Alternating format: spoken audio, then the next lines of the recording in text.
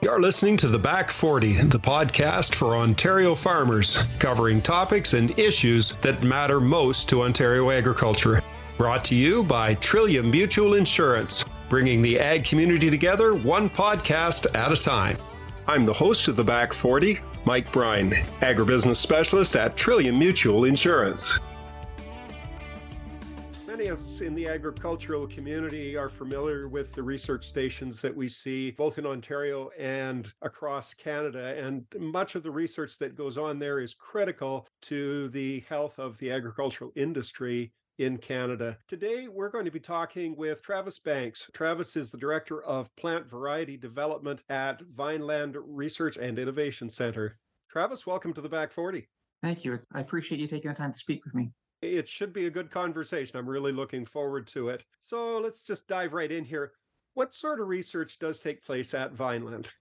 Okay, so Vineland's a not-for-profit hort research station. The research we do is broken up into 4 programs. So the first would be automation, and their focus is on filling technology, knowledge, and resource gaps to identify labor savings opportunities.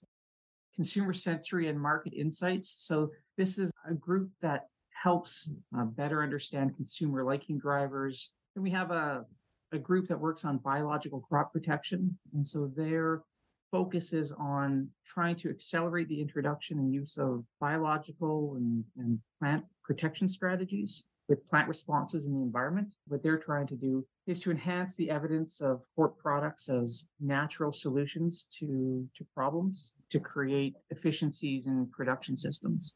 And then the final group is my program. And so that's plant variety development. And so in my group, we have a big focus on developing new plant varieties that are better adapted and therefore more performant for the Canadian climate and the Canadian consumer. I'm sure a lot of people thought, as I did, that this is a government-owned, government-run, but Vineland differs from some of the others. Can you just tell us a little bit what's different about the structure for Vineland? Yeah, sure. So as I said earlier, Vineland is a not-for-profit hort research station. Our reason for being is to help and enhance the sustainability of the hort sector. And we are run by a board of directors and an innovation sort of panel who help the board make sure that we're doing the right kind of science. We're not like a university, right? A university primary goal is to train the next generation of researchers and scientists. We conduct research like a university does. Our focus is more on the innovation part, and that is taking new technologies, new ideas, and sort of extracting value from them or using them to create new value. So we've got a board of directors who helps guide our CEO on the direction that we need to take. But the types of problems that we work or the types of research that we do at Vineland, they are all sector driven. So all of the research that we do at Vineland is driven by the needs of the horticultural sector in Canada. As researchers, we don't chase down things that are necessarily primarily for us, but we're here to solve the problems of other people. Portion of the hort sector comes to us and says, we're having a problem with this pest, or we're having a problem with this production system. Can you help create the science to help us understand what's going on and provide us a solution? On the surface, it may seem like a slightly different thing, but it's significantly different from research. How did you end up with a structure like this? Why does Vineland exist in this particular form? We sit on this beautiful over 200-acre campus in the Niagara region. And so it's been here for about 100 years and various entities on it over the last century. Early 2000s, research investment in this area had sort of declined. A decision needed to be made whether the government wanted to continue making an investment in horticulture or whether they should move on from it. And of course, the horticultural sector is an extremely important sector. And so government said, yes, we want to continue making an investment in horticulture, but let's do things a little bit different. And so this is where the idea of Vineland came up. It's the board of directors that makes sure that we're moving in the right direction and that we are addressing the needs of the horticultural sector. So I'm sure there's some people out there saying, okay, so We fund this in Canada, but why is it important that we do the research here in this country? Couldn't we just bring in some of the research that's being done in other areas that may have a larger hort sector or maybe more aggressive on that? Why is it important that we do it here? I'll speak to this question from my program's perspective, and that's plant variety development. A great example of this is what we see in the greenhouse sector. The majority of vegetable crops that are grown primarily in southern Ontario, that's the largest area of greenhouse production in Canada. Most of those varieties, those genetics, come from over in Europe, primarily the Netherlands. And so if you see how tomato, for example, performs in Leamington, southern Ontario versus the Netherlands, there's a yield differential. The tomatoes just perform, that variety of tomato just performs better in the Netherlands. And that's not because of the technology of the greenhouse, and it's certainly not because of the producers. It all comes down to the genetics that aren't necessarily well adapted to the Canadian climate. In a controlled environment like a greenhouse, there are differences depending on where that greenhouse is built. In southern Ontario, we get a lot more sunlight than they do in the Netherlands. That heat stress on the plant sort of translates into reduced yield. And so because those plants weren't selected and bred under the environment in which they're produced, there could be adaptation issues. Also, there's disease pressures that are present in Canada that aren't necessarily present in other parts of the world where some varieties we grow are developed. What are the different types of plants that you're actually focused on right now for developing new varieties? Right now at Vineland, we have breeding programs in greenhouse tomatoes, in apples, landscape roses. We also are moving to commercialize a bunch of material that came out of our sweet potato breeding program as well. Talk a little bit about that sweet potato breeding program. What specific to the Canadian climate and specifically the Ontario climate, what was different enough that they needed a solution that was made in Canada? Yeah, sure. So a number of years ago, we noticed the huge uptake of sweet potatoes by Canadian consumers. We took a look at where those sweet potatoes were coming from. A good number of them were coming from the United States. And so then we looked at trying to understand, well, how come we don't grow more sweet potatoes here in Canada? What we found is that the varieties that Canadian producers were growing, or some of them still are growing, were all developed in the southern United States. So Louisiana State University, University of North Carolina. And so when those varieties of sweet potato here, it's a different climate. They didn't necessarily respond as well to a cooler spring, the time to maturity, because we don't have as many sort of long, hot days as they do in the southern United States. For example, sweet potatoes, a lot of people have them for Canadian Thanksgiving. So that happens at the beginning of October. And the majority of sweet potatoes that Canadians put on their tables at Thanksgiving come from the United States. And that was because the varieties of potatoes that the farmers were producing didn't mature until after our Thanksgiving. So what Vineland ended up doing is we formed a collaboration with a university in the United States. They essentially handed off a large bag of seed to us and said, okay, start evaluating this material under your conditions and let's see what you can find. And so what we found was a sweet potato called Radiance. And so Radiance is a sweet potato variety that is more frost tolerant than what was previously grown. It's about 3 weeks earlier. So it's harvested about 3 weeks earlier than other varieties. And it out yields other varieties by about 20%. It's absolutely stunning. And so what you end up with, you have a sweet potato now that is more resilient to our Canadian springs and early summers, a product that can now get to Canadian dinner tables by Thanksgiving. And it's more profitable for growers because they're able to generate 20% more product in the same amount of field space. So it's an absolute win. And I think really speaks to why adaptation for the Canadian environment is so important. I don't think that anyone should find that to be too much of a surprise. If you go back far enough, I do remember when we did not grow grain corn in my area because we simply didn't have the varieties. They were developed in the southern states or for further south in Ontario. And I remember the initial crop that my dad grew, which would have been back in 1969, and it yielded in around 80 bushel per acre. We all know that, that would be considered today to be a significant crop failure. People are looking closer to that 200 bushel mark. So when you take that back to the horticultural group, it's a smaller industry from the idea of fewer producers, and corn is by far and away, corn and soybeans are the two largest crops grown in Ontario by acreage. So it shouldn't be too surprising that we need to adapt some of the varieties to better fit our climate. Yeah, and as you said, one of the challenges we have in horticultural research is there's lots of producers in the horticultural sector, but there's a lot of different crops that fall under that umbrella. And so, getting that critical mass of research investment and research interest that justifies moving forward with variety development sometimes can be difficult.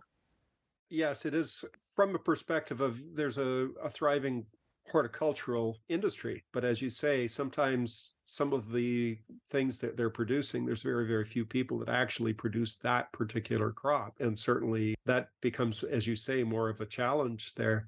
Now, when I was back in school, we were taught that developing a variety takes a little bit of time. Take us through a little bit of the process here and how long it actually takes in order to get a crop from an idea out to the point where we're actually growing it commercially. Yeah, so that does depend on the type of crop that you are trying to breed or develop something for. So in something like greenhouse tomatoes, you're looking on the order of 7 years, and that's about what we were for sweet potato as well. So that often starts, if you're starting from scratch for a breeding program, you bring in a bunch of different germplasm from gene banks around the world, or maybe there's universities that have some programs that have material that can be of interest. And you evaluate that starting material to see what works. Again, depending on the type of crop, something like tomato, then you sort of identify the material that has the best potential, and then you make some crosses, you shuffle the genetics, and then you go through many years of selection. It's like a funnel. You start with many, many potentials at the beginning, and every year you focus on material that has the most promise. And at the end, you hopefully engage with some producers who are interested in trialing your material. And then you then have to go through the process of commercialization. So at Vineland, we are a research institute. And so our commercialization activities primarily happen through collaboration with companies. And then, if we look at something like apples, well, apples are a bit of a different beast because it's trees. At Vineland, we've been breeding apples for about 10 years. We started an apple breeding program in collaboration with the Ontario apple growers. If everything goes as well as it's looking to go right now, by 2028, we should have trees to our first orchards. So fingers crossed. That's an interesting concept there. I'm not that patient by nature here, and my hat's off to anybody who has the patience to enter into something like a breeding program for apples, because it's not like corn where you grow a new crop every year, and sometimes you just take it to South America and you can get two crops in 1 year. You're talking a little bit of length of time here before you ever find out what you're going to get from that particular cross. Well, that's right. And so the breeding takes a long time. Then when you get that new variety to a grower, it's an investment, and there's risk associated with it because they may not pull their first crop off of what they plant for 4 or 5 years, perhaps. And so, you want to make sure that they've got an apple that's going to perform when it finally does start producing fruit for them. I would think that would be a challenge just to get people to try some of the new varieties on an apple basis, specifically because, you invest those 4 or 5 years in the trees. You really want to be sure when you get done that when you take those apples off the tree, that somebody is interested in buying them, that somebody likes that. How do you evaluate that? And how do you set somebody's mind at ease if they're going to invest all that money in those apples, that they're actually going to be able to sell them when they come off the trees? Is your organization in need of funding for a capital project? Trillium Mutual's Roots Community Fund provides funding towards projects such as renovations, expansions, and equipment purchases that support rural Ontario. Roots helps ensure that these organizations will remain a crucial part of the local community. To learn more about Roots, including how to apply, visit our website at trilliummutual.com and click Community at the top of the page. In all of our breeding programs, actually, at Vineland, very, very early on, we involve the Consumer Sensory and Market Insights Group. We want to understand what are the characteristics that are driving consumers to like a product. We have a sensory panel here at Vineland. So just as there are people who can have a glass of wine and describe to you all the different characteristics that they experience when they have a sip of that wine, we have a sensory panel here at Vineland that can do the same thing for lots of different horticultural products, including apples. So we brought them all of these apples. They developed a vocabulary that describes all of the different sensations that they have when they taste an apple. For me, when I taste an apple, I can just tell you whether I like it or not. I don't have a sophisticated palate, but these people certainly do. And so once we understood what are the different characteristics of flavor and texture and aroma, we then took those same apples to consumers in Toronto. And so a consumer is like, I'm an apple consumer. It's just, do I like this apple more? Do I like apple A more than I like apple B? And so then our consumer insights group is able to bring together those two pieces of information and develop a predictive model. So based on the different characteristics, the sensory characteristics, we can now make a prediction on whether the apple is going to be preferred by consumers. After a time, when we think we found apples that look promising, we'll then take them for sensory evaluation. And so this is a way we have been driving our apple program. And last year we sort of got confirmation that we are absolutely on the right track. So this is after 9 years of development. We took them to consumers in Toronto, and of the varieties that consumers tasted, every one of Vineland's varieties was preferred more than Gala. And Gala is sort of like the workhorse of the apple world in Canada. Almost every one of our apples was liked as much or more than Honeycrisp, and Honeycrisp is regarded by many as one of the most preferred apples on the Canadian market right now. And so this whole strategy of understanding what the consumers want when you're starting the breeding process is really important. We did the same thing. We're doing the same thing in greenhouse tomatoes. So about 10 years ago, we started a greenhouse tomato breeding program in collaboration with the Ontario Greenhouse Vegetable Growers. And at that time, they said, we would like to see tomato on the vine type tomatoes specifically that are better adapted to the Canadian climate than what we're currently growing. And we want to make sure that they taste great and are preferred by consumers. And so we did that same strategy. We identified a good starting material. We see the same sorts of results, that the TOVs coming out of our breeding program are preferred as much or more often than what is currently grown. We even go on, please. Yeah, it's amazing when you start talking about consumer preferences, and I know that a few years ago when I was with Agricor, we had a gentleman come in who was a greenhouse operator, and he talked about the tomatoes that we used to get in the store in the wintertime, which were pink and hard. If you dropped them, they either would bounce or break. They didn't have a lot of flavor. They didn't have a lot of color. The texture was awful. Everybody remembers that. But if you tried to grow that now, nobody would buy it. Consumers have gotten used to the idea that when they buy a tomato, they want it to taste like a tomato, and preferably the closer to a field tomato that they get in the middle of summer. Yeah, absolutely. That's what consumers are demanding. And so that's and it trickles down, right? Retailers know what people are looking for. And the retailers communicate that to the marketers, and the marketers communicate that to the growers. But horticultural producers, they tend to be really innovative folks. And so they're not opposed to taking calculated risks. I can believe that. If you go back much younger, me, and we were out for an afternoon drive, and my mom decided that we needed a bushel of apples, and we stopped an orchard.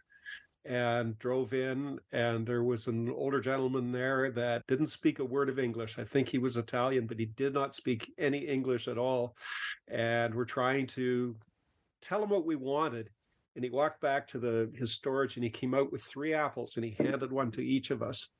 And all he said was, Matsu. And that was the first time I ever tasted a Matsu apple. And we brought a bushel home with us. There is something about that, at that time, a new variety. Find a way to get consumers to accept that, because if they just try it, they'll find that it is at least as you say, at least as good as anything that's out there on the market. And if you're aiming for something that's better than Honeycrisp, I mean, that's a high standard right there. Obviously, you need a product that consumers are going to buy, but you need a product that a consumer or that a producer can grow profitably. So there are a number of really great tasting apples that do well at you pick orchards. Maybe they just don't store very well, right? So you can't put them in cold storage and bring them out to your retailer months later. Or maybe they don't do well in the pack line. So, when you harvest an apple, it's got to go through cleaning and sizing and packing. So if the apple doesn't have those characteristics to perform well in the production environment, then it's never going to see the light of day at a grocery store. They obviously want, high quality, consistent product for, as many months of the year as possible. So all of those things have to be taken into consideration when you're developing, whether it's an apple or tomato or really any other type of produce. I think that a lot of people lose sight of that sometimes, that those apples that look so good in the store, if they go down the line and they end up, they're all bruised by the time they get through the processing line there, and nobody's going to want to buy them at that point. We've become very used to having very good quality apples come out in the wintertime and later than that even. And those are all developments that have happened over the last 30 years or so. We have a lot of new varieties now that do much better in those circumstances. Yeah, and so one of the goals of our program is for us to develop varieties that are even better than what's currently out there, but they're adapted to the Canadian environment. So if you look at something like Honeycrisp, it's a really delicious apple, but it can be tricky to grow. Again, it's not adapted to our region. Often it's biannual bearing, so it really only creates fruit every other year. It's got disease issues, but it makes a great product. So if you could put something in the hands of producers that does as well or better yet, maybe it performs well every year, that they don't have a lot of crop loss because of disease, that they don't have to do as much orchard maintenance and management, that stores longer, all things that you have to keep an eye on. And it's really challenging. So if you were to come to Vineland's campus and walk out into the field with me, you would see about 23,000 individual apple selections. So they're all genetically unique.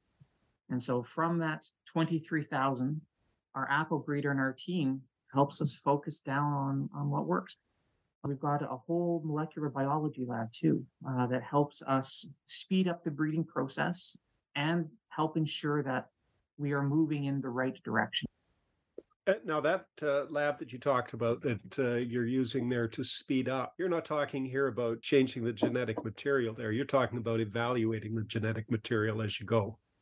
Yeah, that's right. So I'll use roses as an example. So Canadian roses are known around the world for their exceptional cold hardiness. And about 12 years ago, Ag Canada had a rose breeding program in Morden, Manitoba. But in addition to cold hardiness, we wanted to create roses that are black spot resistant.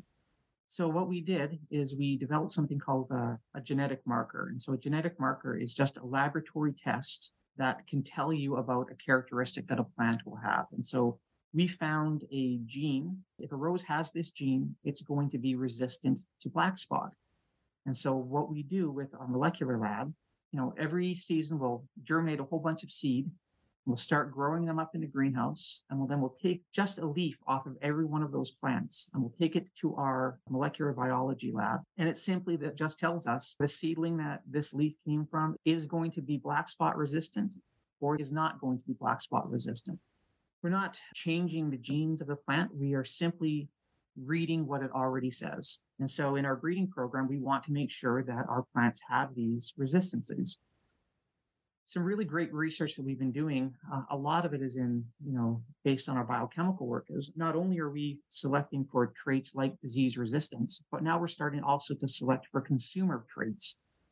So we try to incorporate these types of technologies where we can, because it can help save a bunch of time. If it helps focus our resources so we're breeding more efficiently, that's also a good thing.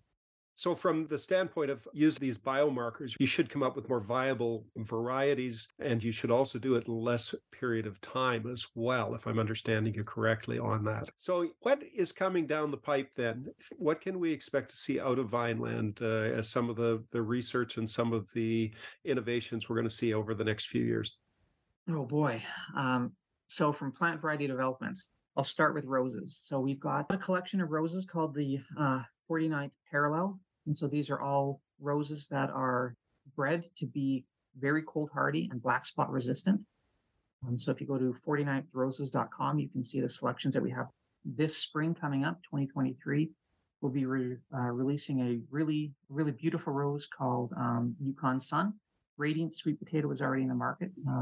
Next year, we'll be launching a yellow flesh sweet potato called Luminance. Apples, we're still, like I said, we're still a few years away, but we're pretty confident in what we're doing. And in our tomato program, we've developed and released a few hybrid tomato varieties that do really well here in Canadian greenhouses. But our focus in the near term for tomato will be introducing resistance to a new disease that's popped up.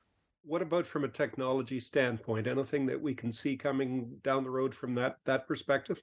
Yeah, so coming up, in tomatoes, I said there's a new virus that has popped up, and so it happens time to time. This one has spread very quickly across the world. And the impact of it is that if your crop gets it, it makes your fruit develop sort of wrinkled brown or yellow blotches, and so really hurts the marketability of the fruit. And it's really contagious, and it's difficult to get out of your greenhouse. And so it arrived in Canada in 2019. The Ontario government made an investment in Vineland's breeding program to help us identify a source of rugose resistance. So once we identified that rugose resistance, we could then breed that into the Canadian adapted tomatoes that we had already developed. That is something that we're working on right now. Within a few years, we should have seeds to growers, greenhouse producers that they can be trialing to see how they perform for them. And so what I really like about the rugose story is it captures the strength of an organization like Vineland. As far as I know, we are the only organization in all of North America that is breeding greenhouse tomatoes. The way that we are structured, which is to be nimble and to respond quickly to industry needs, we were able to do that. A new disease came on board, and we were able to start research to address it. It's really exciting to be a part of that, and to know that at the end of it, you're going to be creating a product that is going to make a real difference to people. You never want to hear that about the new disease that's moving in and the difficulties with it. But we all know that that's a reality to industries, whether you're talking plant varieties or livestock, that's going to happen every so often. And the idea that you're able to respond quickly to that, to be able to hopefully come up with a solution for growers is certainly going to help the Canadian market down the road. That's for sure. So this obviously is a lifelong passion for you. How did you end up in the plant breeding sector, and how did you end up out at Vineland looking after all of the research that's going on there for variety development? Yeah, I think, like a lot of people, if you told me 20 years where I was going to end up, I wouldn't have believed it. So I started off studying biochemistry and molecular biology at the University of Saskatchewan at the time. I ended up getting a student position at the Plant Biotechnology Research Center, the NRC, located in Saskatoon. And I found that I really enjoyed it. And so I ended up going to grad school with a focus on molecular biology. It was right around the time where DNA sequencing technology was really taking off, and this whole new area of research was starting to open up. And so I decided that I would move my career from molecular biology to something called bioinformatics. And so that's kind of using computer science to help understand what's going on the biological level. And I ended up working when I was done school. I ended up going to Agriculture and Agri-Food Canada in Winnipeg at the Cereal Research Station. And then I guess about 13 years ago, an opportunity opened up here at Vineland. So I left chilly Winnipeg and came down to lovely Niagara. And I've been here ever since. And so here, the work I do has always been very, very tightly integrated with plant breeding and genomics and genetics. Moved my way from research scientist to the director level. Well, be it roses or sweet potatoes, tomatoes or apples, we'll look forward to some of those new varieties finding their way out into the Canadian marketplace. Travis, I want to thank you for taking the time to speak to us today on the Back 40. No, it's been my pleasure. Anything I can do to let people know about what's going on at Vineland, I happily do. Thank you very much. We've been speaking with Travis Banks, Director of Plant Variety Development at Vineland Research and Innovation Center.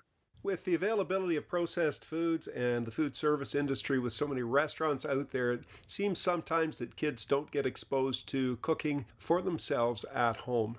That problem has been compounded by the fact that many of our family studies courses have been taken out of our schools. Well, there's an organization in London that is trying to change all that. Growing Chefs is trying to reintroduce the joys of cooking to school-age kids. Join us next time as we talk to the founder of Growing Chefs, Andrew Fleet. That's next time on The Back 40. You've been listening to The Back 40. Brought to you by Trillium Mutual Insurance. Be sure to subscribe to The Back 40 wherever you find your favorite podcasts so that you don't miss an episode. The Back 40, bringing the ag community together one podcast at a time. I'm Mike Brine. Until next time, take care and stay safe.